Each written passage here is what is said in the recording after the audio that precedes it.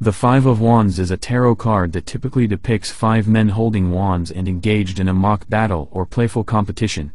The men are usually depicted with a sense of energy and movement, as if they are jostling for position or trying to gain an advantage over one another, representing conflict and a struggle for dominance.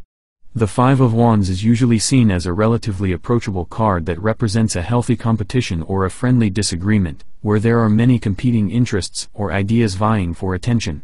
It can also represent a time of growth, learning, and exploration, as long as one is willing to engage with others and be open to new ideas.